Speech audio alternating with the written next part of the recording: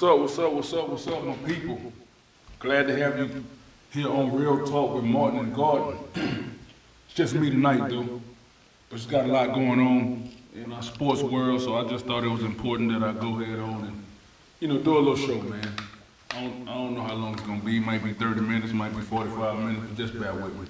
If you're up anyway. If you're up, just enjoy the show, be interactive. I will be able to see your comments real time. Let's have a good time, man. A lot to talk about, Let me check one thing and I'll be ready to get going. Let me check one thing. Give me 1 second.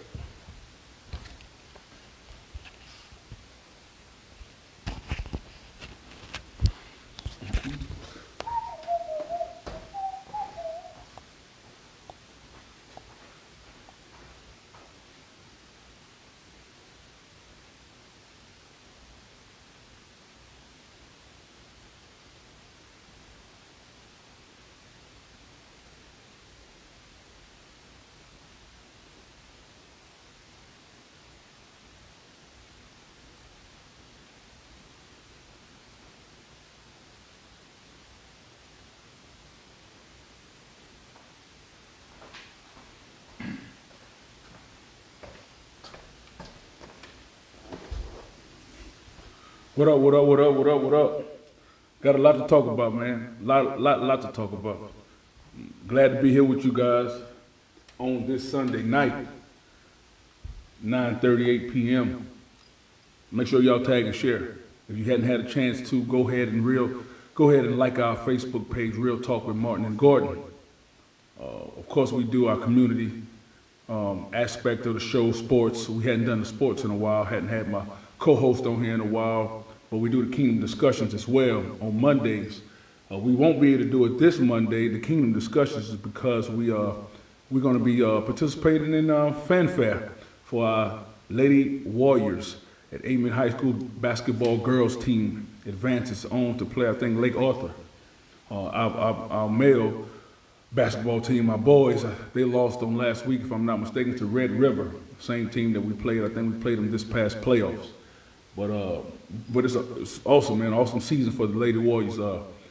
I hear a lot about them. I hadn't got a chance to watch them play, so I'm so thankful that they got a chance to get this far. So I make certain that I was going to be able to go to this one.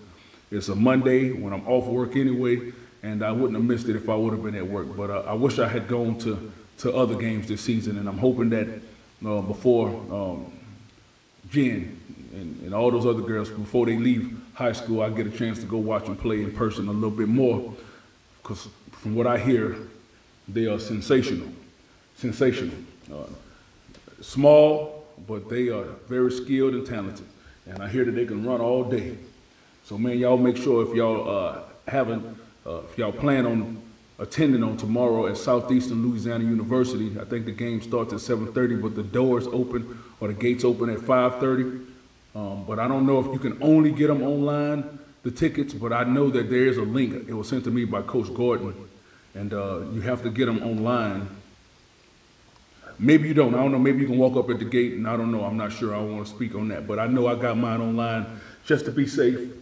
I don't know if they're going to have a limit, so I didn't want to be caught up in all of that. But I know they send it to you in a text message once you get your tickets, and you pay for them. And there's barcodes, just like if you went to a big game, Pelicans game or whatever. There are barcodes, and they have different individual numbers at the bottom of each ticket, so that when they scan them, you won't be able to duplicate the ticket. It's going to have its own unique number. So y'all, let's make sure we go out there and support them, man. Congratulations to their coaching staff, Coach Pierre, Coach Ryan Jackson, thank Deja Brown. I think I saw another one. I know Sharika's always involved. And whoever else we might be leaving out, I'm sorry, I don't mean no harm. I just kind of be out of the loop when it comes to the basketball side of it, and just sports this year in general. Hadn't really been into it like I normally do. I attended games of football, but it didn't have the same vibe, same feeling to me, with COVID-19 and being limited with capacity and all that stuff. It just was a funny year. But anyway, man, we want to congratulate them and thank them for a great season so far, and I will be there in the building tomorrow. Lord says the same. I hope to see many of our Amen Warrior fans in attendance, as I'm sure we will. moving on, man, we have, what else we got? I think we got LSU football. You know I'm a diehard LSU fan. Draft getting ready to come up. Got a lot of interesting aspects. So we got our very own Amen Heisman winner here, DeVonta Smith, will be making history again. He already made history by winning the Heisman. Now he has an opportunity to make history again by being the first A-Meat Warrior drafted, if I'm not mistaken. I know we've had A-Meat Warriors who have made it in the NFL and even have won Super Bowl and even have made the Pro Bowl, in reference to Alan Ricard, my classmate, my teammate of 1994 state champion A-Meat Warriors, graduated in 1995. P.J. Franklin, another of my classmates, teammates, went to Tulane with Sean King and Jamaican Dortez and Jawan Dawson. He went to the Saints for a few years.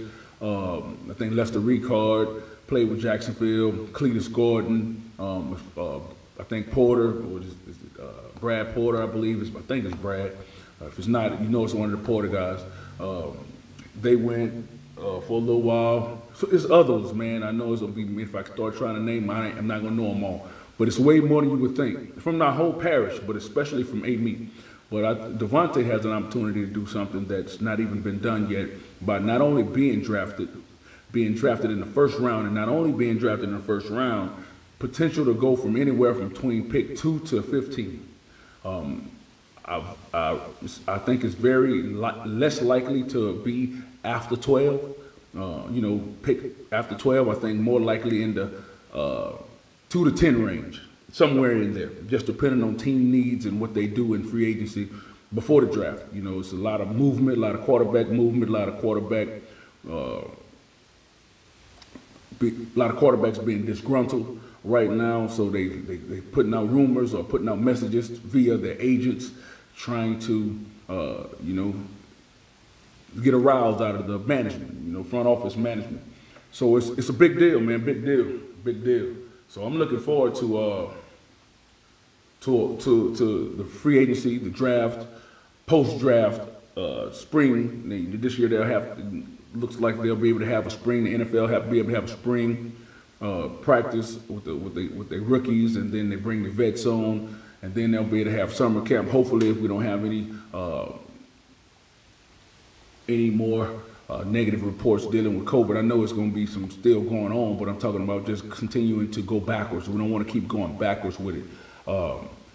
Then I think, what else I was going to say? Matter of fact, the SWAC actually is playing now. I don't know the dates of it and all that, but I caught wind, and this is just by me reading and glancing over an article about Jackson State and Deion Sanders and them getting their first win. I asked the Jackson State alum, Coach Michael McKnight. He said the competition is hard to gauge, considering who they played, but they did blow them out. So all you can do is beat the team that's in front of you. So looking forward to SWAC. We don't have any other football, so hopefully they get a little bit more television time, and we get a chance to see what the SWAC has to offer, because they definitely have a lot of buzz right now, a lot of hype, mostly generated because of Deion Sanders and his coaching staff at Jackson State University in Mississippi. But we as a whole, we're looking forward to seeing what they do as a whole. So I'll start paying attention to it. You don't have nothing else to watch anyway, so start paying attention to it. I went to Southern University. I didn't graduate from Southern. I went there from 95 to 99, but I went on to graduate from Southeastern. But as you can see, some of my hats, I got tons of hats, but I wanted to represent some of the teams that are important to me, that mean something to me on my panel right quick. I don't have a camera person, so I can't pan the room and all that. So I just wanted to get some of my hats that meant something to me in the front of me. I'm a New Orleans Saints and Pelicans, Southern University, LSU Tiger, Southeastern Lion. If you want to be honest with it, that's just me. I'm a homer. I'm a homer type of guy. But man, let's see. I want to see if they had any new other reports going on before I dive into some of the good news, man. Man, I want y'all to be interactive too, man. Give me somebody to talk to. I know it's 9:46. It's not too late. Some of you guys are up. Some of y'all up all night long. I see a few people on live watching it with me. Y'all make sure y'all join in. But I just want to talk about a few things, man. It's a big deal. I won't spend a lot of time on the Pelicans, but I will. I'm gonna touch on them real quickly. The New Orleans Pelicans right now, if you've been watching them, which I watch every one of their games for the most part, Brandon Ingram and Zion Williamson, you can tell they're going to be the cornerstones of their franchise. Lonzo Ball, he had been inconsistent until the month of February, which was Black History Month. I don't know if it coincided with Black History or not, but he balled in February. Shot almost 50% from the three-point line. I think about 17 points a game, and he shot 75% from free throw line. So, if you know Lonzo since he come in the league, one thing he did not like to do was shoot free throws, and he had a very janky kind of shot. His form was janky, but they worked on it. I think Fred Vinson, one of the assistant coaches on the Pelican staff, is a shooting coach, and whatever he did, he gave him a perfect stroke. It looks good, man. He gets a good jump shot. It's a good release on his shot, great form, and if he catches it in rhythm, he knocks him down, man. Only thing I don't like is when he do the step back three. I don't like when he do a step back three, but as long as he catches it and ready to shoot when he catches it, it's nice. Zion Williamson you can tell the difference between being in shape, condition-wise. He's still a big boy, but he's in good shape. You can tell he's playing all game, no minutes restrictions. And he's dominating. He's made his first All-Star appearance. Brandon Ingram is right behind him in stats, and he's been an overall distributor. A lot of times Brandon Ingram and Zion are running the offense, and they bring the ball up, making decisions. So Brandon Ingram kind of fills the box score. Hits all the stats. Assists, rebounds. Zion is a scoring machine. It's very hard to deal with in the paint. I see him with the quick spin that he has. It's hard for people to do anything with him. If he brings that ball up the court and he gets a head of steam going and he has an option to go either direction, it's hard to deal with him. Even though he's going to go left, he can jab step you to the right, and he's going to still get you on his hip. And he's going to spin off of you, and he's going to finish with that left hand. He has great feel and presence of where the goal is and the basket is, as it relates to where he gets his shots off at. Most of the time around that rim, he's able to lay that ball up off that glass with some nice touch, man. Some great English that he puts on it. He got hang time. He's coming, man. Even starting to shoot a three, like 1 3 a game, and he's been pretty good on it when it's clean, man. So I'm looking forward to this guy taking over the league for the years to come. He's only played a little bit over 50-something odd games because he missed the majority of his rookie season. So, man, get a chance to see Zion Williamson and them add and grow. It's all good. I'm not even worried about it. Yes, of course, I'd like to win more games because Pelicans seem to lose a lot of games at the end because they're still learning how to finish and who to trust in game crunch time. But as they develop Zion and Brandon Ingram and they realize that this is their team totally, they'll eventually bring that third guy on, that third superstar, third quasi-all-star kind of guy, and he'll know his role then, though. He'll know, Zion will know that his role is cemented, and Brandon Ingram will know that his role is cemented and that other person will just complement them. So I'm looking forward to them as they continue to grow. No expectations about far as playoffs is concerned. Yes, you'd like to see them get in it, but that's not really a big deal for me. I'm really just want to see them continue to grow. I want to see them continue to grow. So I'm looking forward to that. Also, let's see. Anthony Davis, of course, with the Lakers, he's always hurt. He's going to miss 15 games a season. I love him, though. I'm not trying to be a hater because when he was in New Orleans, I loved him. He's a great NBA player. I don't know if he's the leader of a team, but he can be a co-leader of a team. I don't think you can put the team on his back totally, but he can definitely play along with a Batman. And he's Robin. But he's been out. Lakers kind of lost a few games, but I feel that if they got down to the playoffs in the 7-game series, I still believe that the Lakers probably have what it takes to win a 7-game series with LeBron James. Moving along, man, moving along,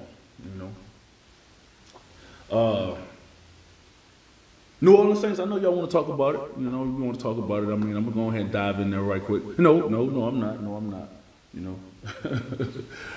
Real talk, no, I'm not. I'm not going to do that right now. Because I think I'm going to stay on them for a little minute. But LSU football, man. If you're an LSU football fan, their spring game is April 17th this year, Saturday. I think it'll be open to the public like always, but they probably will exercise some COVID-19 restrictions. You know how it goes. I'm looking forward to the class. They had a number 3 recruiting class, depending on most sites. for 21, 22 class is like ranked at number 2 already.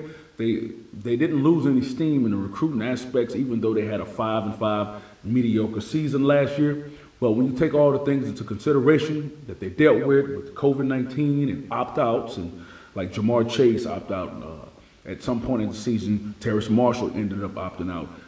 You had Tyler Shelvin, I think it's a D tackle. He was a first-round projection. He never played a snap this season as well. I think you had Eric Gilbert, the tight end, the phenom. He left with 2 or 3 games left in the season, and he's going on to transfer to Florida. So then they had like 14 players selected in the draft, and over 20 all around overall from free agents and drafted players in the NFL. So they lost a lot. Then they dealt with COVID-19. Then you're dealing with all of the things that are surrounding the football team, surrounding our world, with all the police brutality, the police killings that transpired in this past year. A lot of the athletes, which are predominantly black, a lot of the athletes voiced their frustration this year. And they wanted the NFL and the NCAA to support them, and their particular universities to support them in their demonstrations for equality, and the fact that they felt injustice with police brutality and police abuse. So went through a lot of that, even with the Drew Brees comment from earlier, or his insensitivity to what's going on as far as the black athlete is concerned, the black man is concerned. I don't know so much as what he said, it's the timing of what he said, and the fact that it showed a lack of empathy towards what's really going on when he was referencing the fact that what the flag stood for as far as he was concerned, and his fathers and grandfathers and all that. But that was really not the argument. So I think the season started off, even with the Saints, a little bit fractured, even though they went on to be 12-4, great season, ended short again. Wonderful season. Drew Brees got hurt again during the season, and he came back, battled through valiantly, but we fell short. But as I go back to LSU though, I want to just, my projection for the upcoming year, first of all, they've gotten a defensive coordinator, black assistant coach that was on the Minnesota coaching staff as a DB coach, been around, coached under even David Aranda at Wisconsin, and was recommended by David Aranda once a few guys either got other jobs, or a few guys that LSU was interested in either got other jobs or were retained by their original coaching staff that went on to promotions.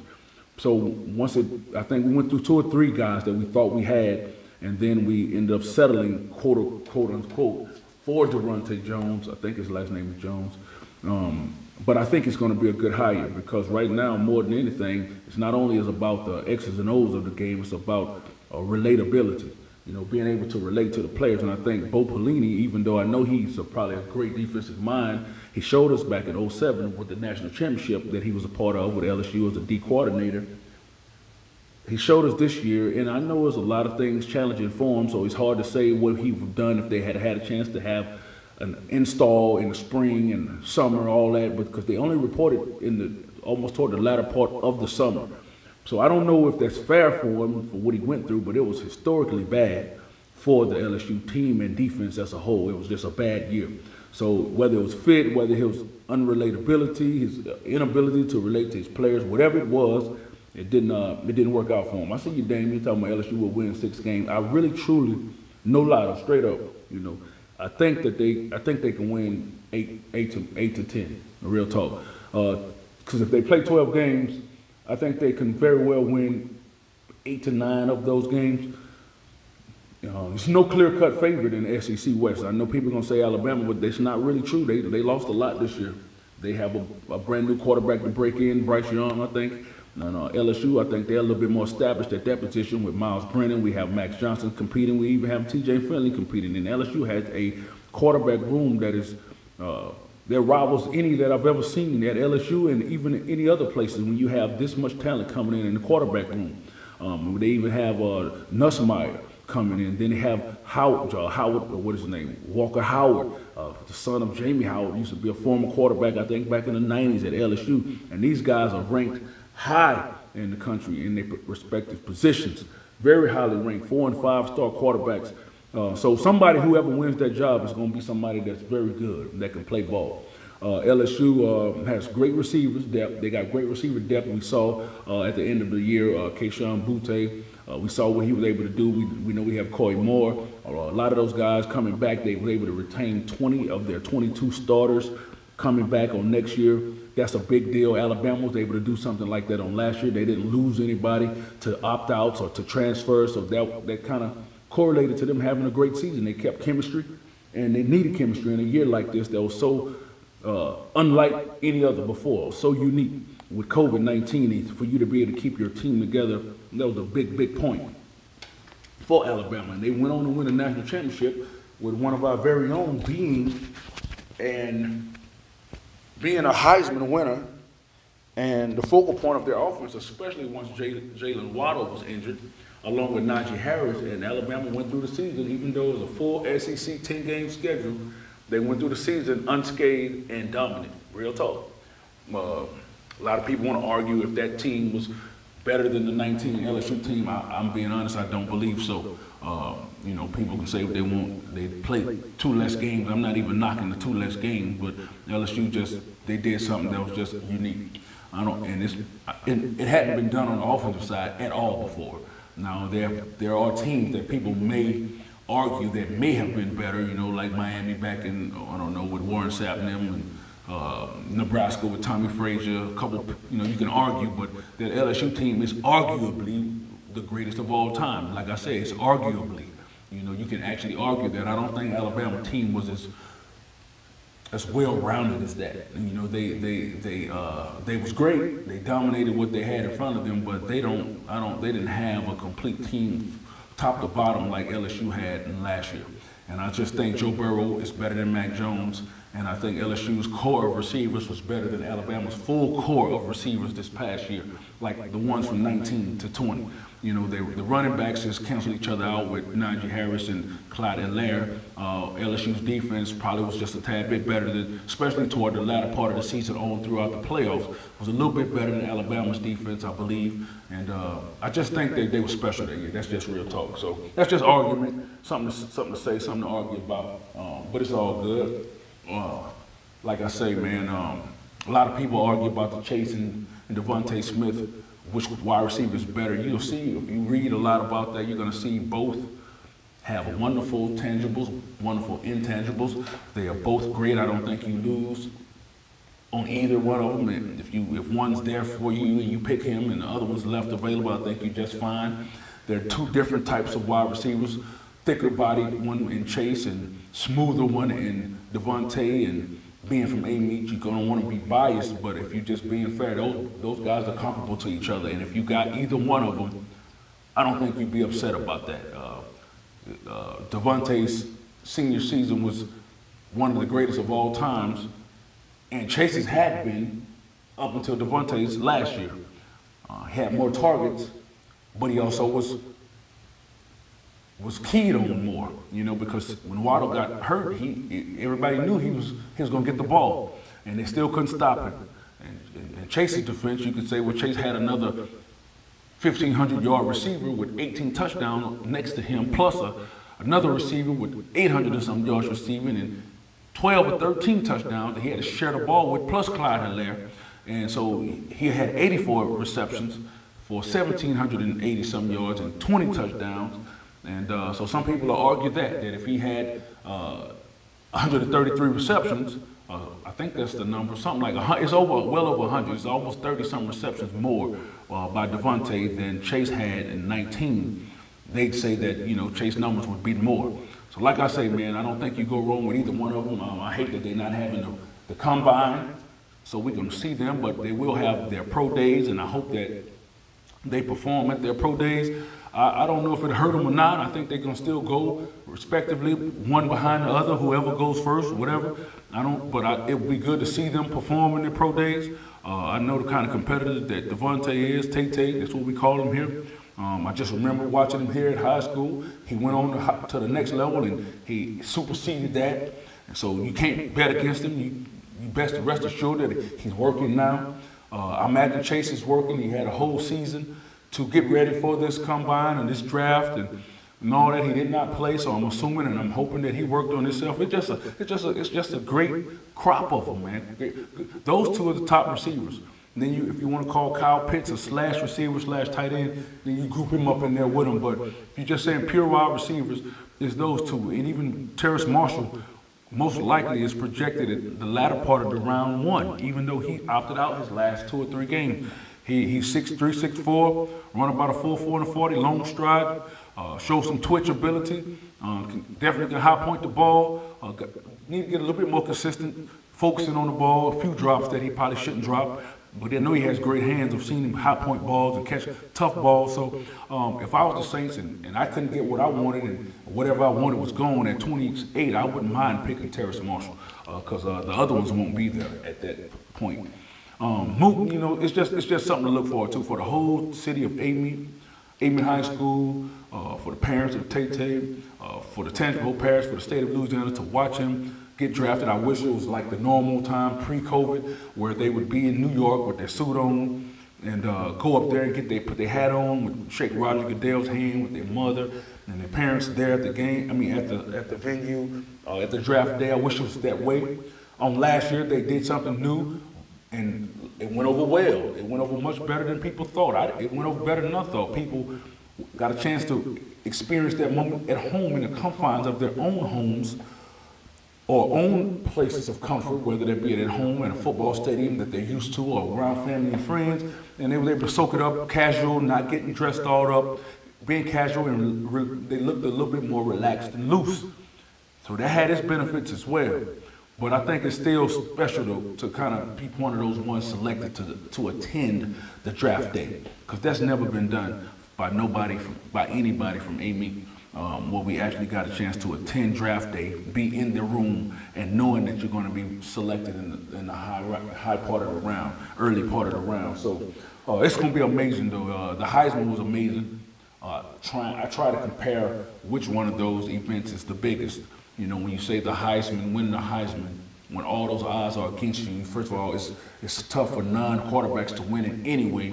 And back in the days when running backs dominated football, they won a good bit too. But wide receivers don't win a lot because they need somebody to get the ball to them, which is the quarterback. And if the quarterback got them to them where they was Heisman worthy, most of the time the quarterback was Heisman worthy. And so that's just how it's going for him to get through all of that and win the Heisman. It's just something that you will never, like I said, Louisiana only has 3 born Heisman winners, meaning born in the state of Louisiana and has gone on to win a Heisman. If you count Joe Burrow as being a Louisiana winner, then we have 4. 3 of them went to LSU, which is Billy Cannon, John Crow, I think. Maybe I'm probably messing up. It's something like that, John Eric Crow or something like that in 1959. 57, then 59, and Billy Cannon. And then 2021, for the 2020 season was DeVonta Smith. You know, and if you call Joe Burrow, then you say 19, of course. But if you say Louisiana born, DeVonta was the 3rd of all time. It's been 85 Heismans, 85 years of Heisman winners. 2 of them in Louisiana were white quarterbacks in the 1950s, late 1950s. And the next one was DeVonta Smith from Butlertown, USA. Man, so that's huge to me. You know, that's never, ever, ever taken away. Then you say, if you compare that to being drafted high, you know, top 10, what do you equate those two? They both awesome.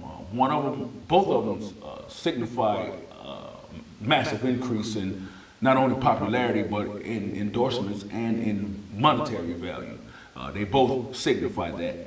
The NFL is the ultimate destination for any football player who dreams of being a pro. That's the ultimate of the ultimate. That's the top of the top. You have made it to the top of your craft.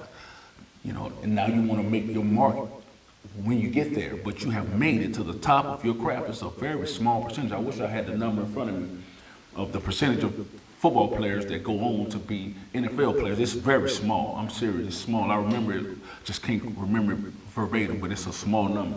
So for you to be picked, it's awesome, man. So it's a big deal. It's a big deal. Both of them go down in history for him and his family forever.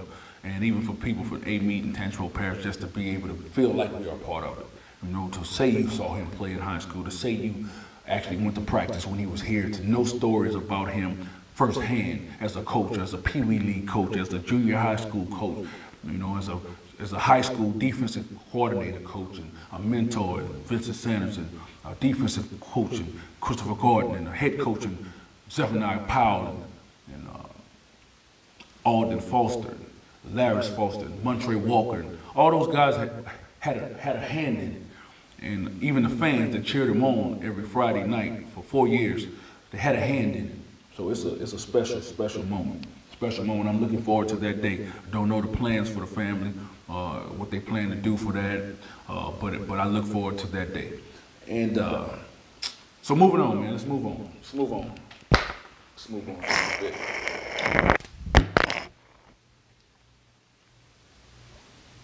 Let me see. Take me a little quick break right quick. Give me a second.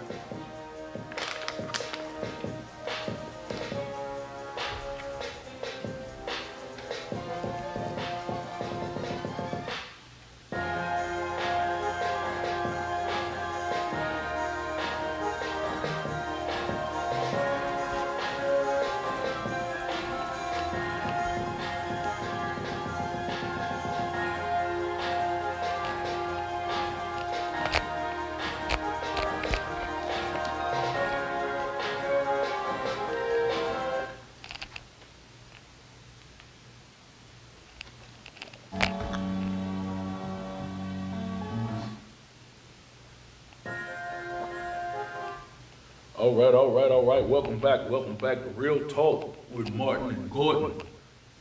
But it's just the Martin half in here today. I want to give a speedy recovery to my homeboy, Christopher Gordon, the co-host, dealing with a little sickness right now, you know. And I'm not talking about no COVID or nothing like that, but he had planned on being on this show today. So I wasn't going to do it, and then I just started thinking about all the stuff going on and the fact that we're going to not do Kingdom discussions on tomorrow. And I said, you know what, let me go ahead and do a sports show tonight.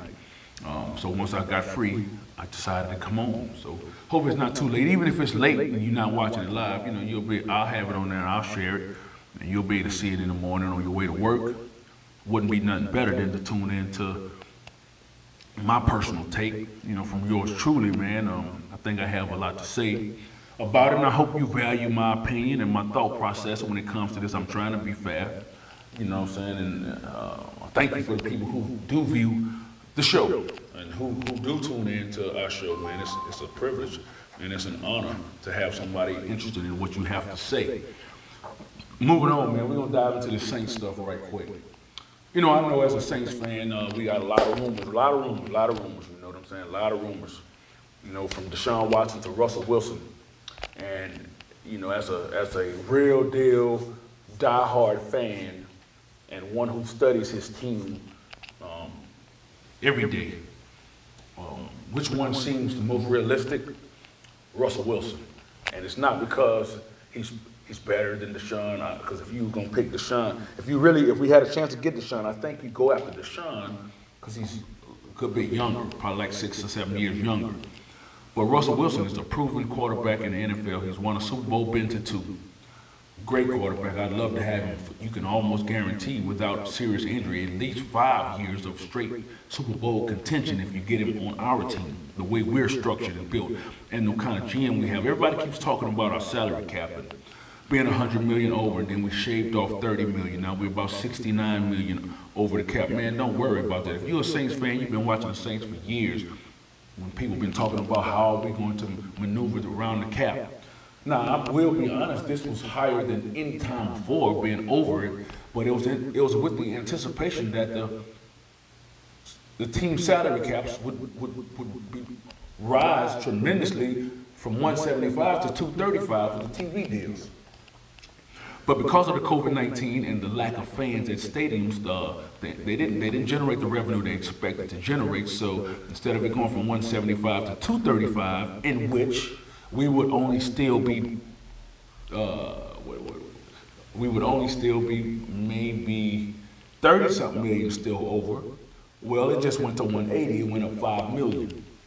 And we are still currently 60-something million dollars over, but much of that will be fixed with restructuring of contracts, and actually losing a couple players that we probably don't want to lose, but you can't pay for all of them. We built our team in a win-now mode for the last 5 years, trying to accommodate Drew Brees' desire and our desire to capture that all too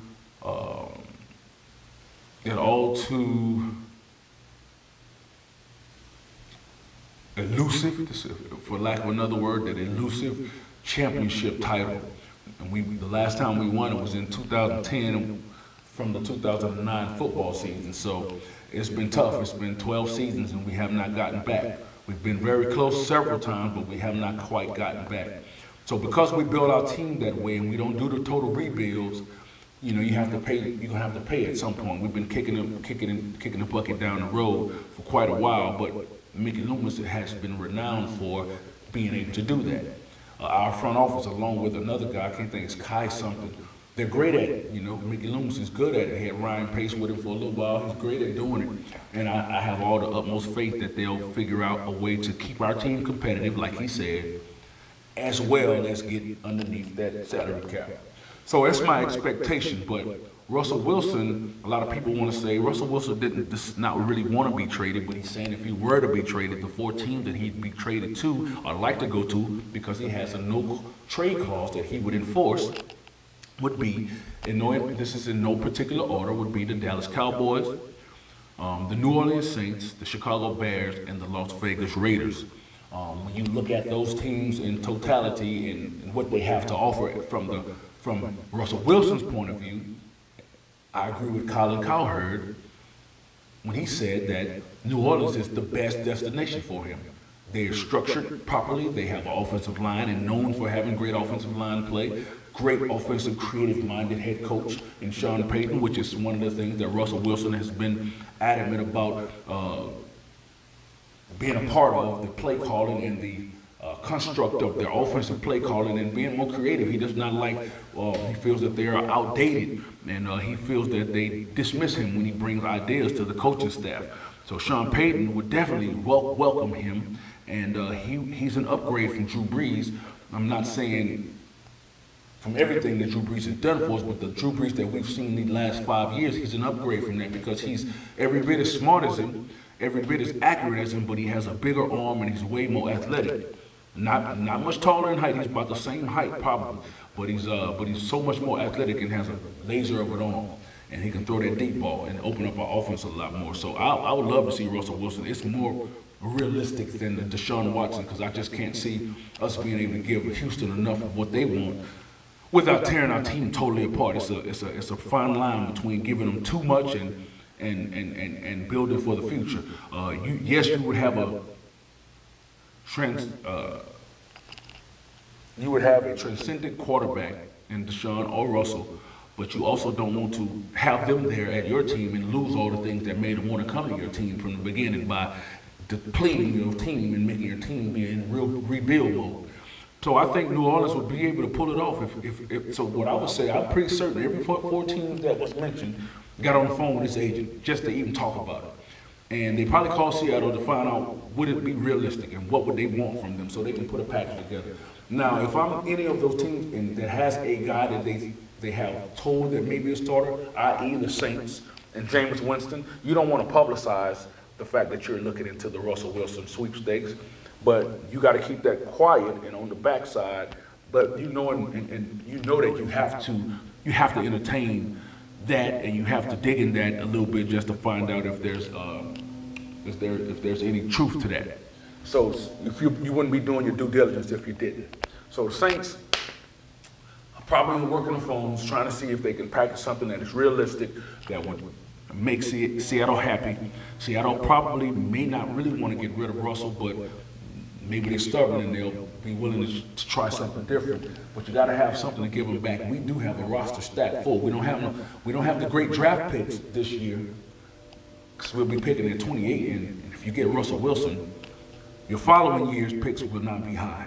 You don't want them to be. You expect to be picking like 32. I mean, if you pick 32, that means you won the Super Bowl, or if you didn't catch that.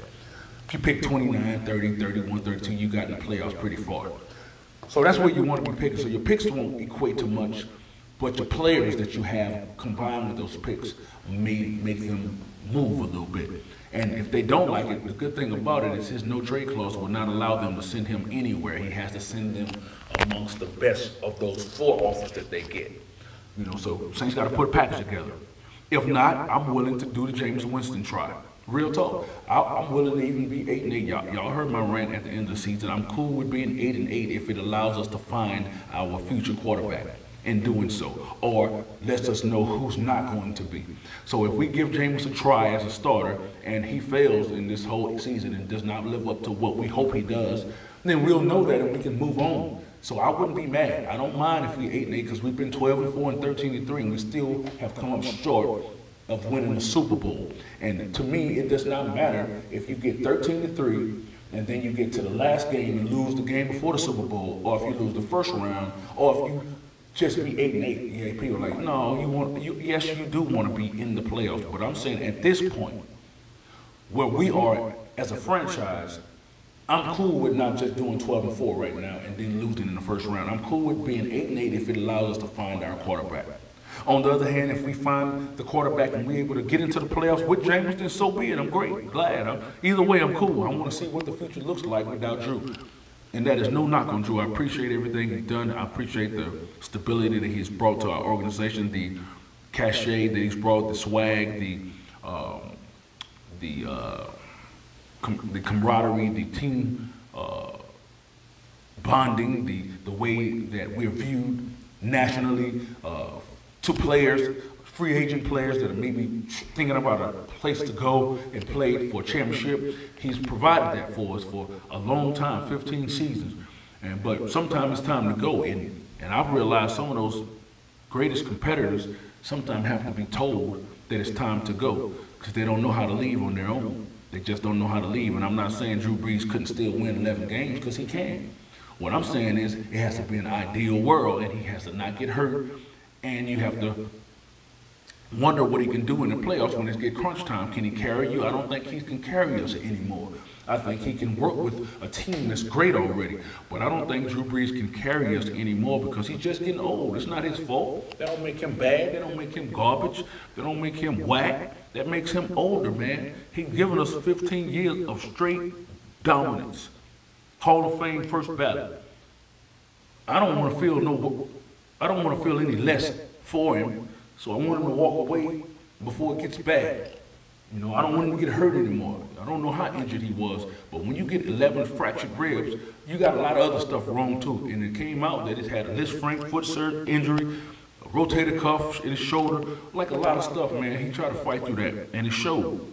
So Tampa Bay just dared us to throw the ball past 15 yards, and that's just what they did. And we still could have won without 4 turnovers, real talk. They didn't move the ball on us. They had average field position at the 46 of ours. They just capitalized on turnovers and short fields. But we had a chance to win them, and I think if Jared Cook does not fumble that ball, even as bad as Drew played, if Jared Cook doesn't fumble, we go up by 2 scores, and I think that'll pretty much put him out of here. And we probably go on to win the Super Bowl just like Tampa Bay did, a real deal. But it is what it is, you know. But I am looking forward to one of these headlines when I wake up in the morning that says something that, you know, nobody else don't want to hear. Like if you're a Saints hater, you ain't gonna want to see what I'm talking about. But when I'm gonna say it, you know, what I'm probably gonna say, you know, New Orleans Saints complete say, what you want to call it, a massive NFL record-breaking trade, you know, pre-draft. They get Russell Wilson for blah, blah, blah. And get Russell Wilson, it changes the way we draft and changes the way we construct our team and all that. You know what I'm saying? The Saints have always said all year for the last 2 years that the Saints have probably the most complete roster in the NFL from top to bottom. That's real. That's why we have to lose players in free agency that go start on other teams. That's why we have practice squad guys who get picked up from our practice squad and go make other teams 53-man roster. Real talk. It's real talk. So I look forward to the draft. I look forward to all the pre-draft. I look forward to these rumors that keeps you going, keeps you having something to do. Don't be surprised if you see me do an emergency post or emergency podcast / emergency show. You know something is going on and I must report it. You know what I'm saying? So just stay tuned for that. But I'm definitely looking forward to that. I'm definitely looking forward to what we're going to do in the future. And if it's just that nothing happens and we just let James go into the season as the starter because he earned it, I'm fine with that as well. Keep a few Taysom Hill packages, but let James take the bulk of the snaps, and I want to see what James can do under Sean Payton with a full offseason of preparation. He was here last year, but he didn't get the spring camp. He didn't get the summer camp. I want to see him with a full year, just like Teddy got. Teddy got the whole year, and then the next year, he got a chance to play his 5 games. I want to see what James can do. So looking forward to that as a Saints fan, anticipating draft day moves because the Saints are known for being aggressive during draft. Looking forward to all of that, man. Looking forward to DeVonta Smith being drafted in the NFL and what team he may go to. And I know I'm going to have to get a jersey wherever that team is.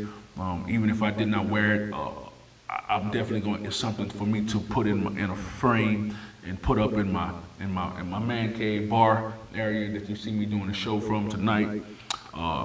It's an honor, man. It's an honor, man. I look forward to LSU bouncing back from 2020 to going on back, being respectable like they're supposed to be, and even potentially easing into the playoffs possibly.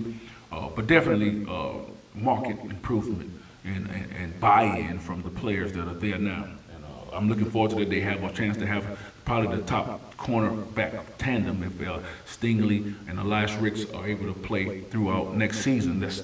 You can't get no better than that at the cornerback spot.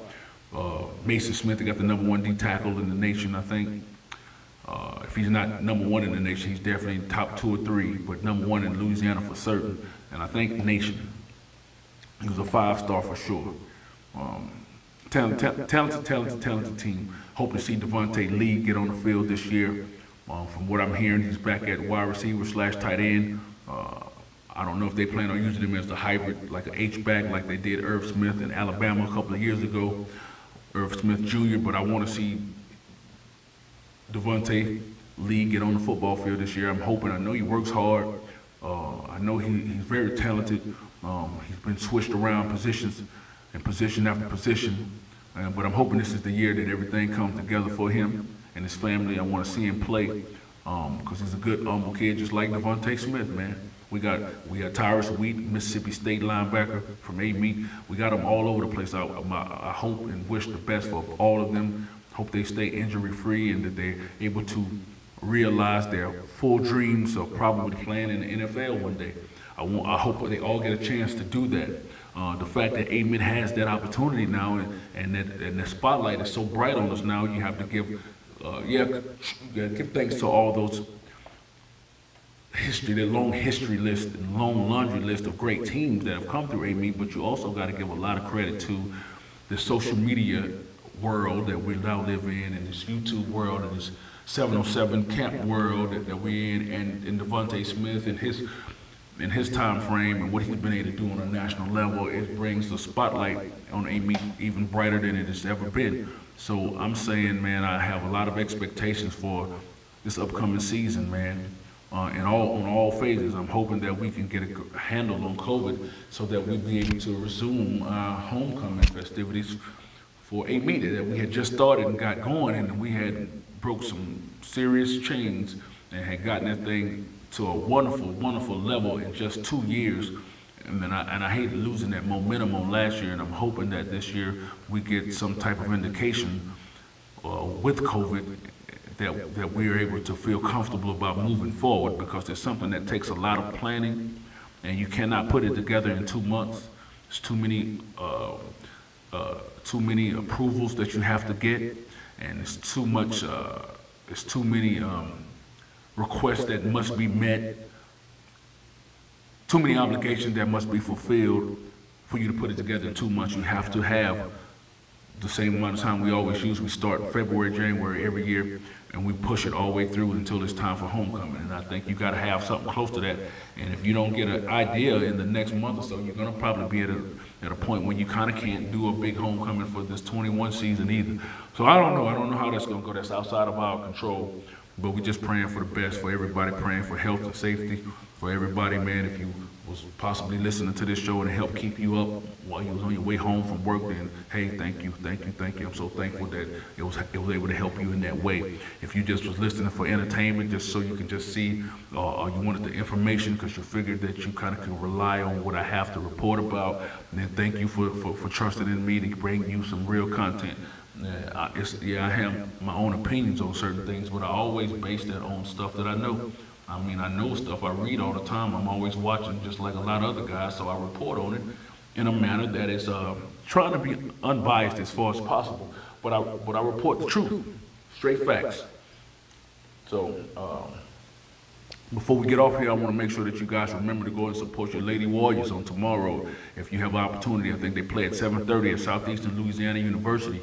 Find out how you can get your tickets. I know that I was sent a link today and by Coach Gordon, and I went online and I paid for my tickets online, and then they text you the tickets in a text message with the barcodes for each individual ticket.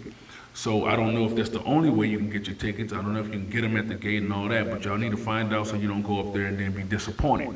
So please go and support them, man. Push them on, man. Maybe we get a state championship out of these girls this year. The way they playing, it sounds like they have a very great chance, and I hear the team that they're playing is a very good team. So I didn't go to no games this year, and I'm sorry for that. And I don't know. I mean, I got to do better with that. But I am glad to be able to say that I'm going tomorrow. So I'll be in the building tomorrow supporting them, and I hope they go on to win that round and win the next round so they can go and play for a state championship. And if they do, I plan on being in the building all the way to the end of the season when it's over with. So, man, I thank y'all for joining us tonight. Thank you for watching and listening. You know what I'm saying? I always appreciate you guys giving me your little bit of your attention. It don't matter if it's just a second. It don't matter if you're just letting it play and you're walking off. But just the fact that you tuned in and I see your views on my live is cool for me.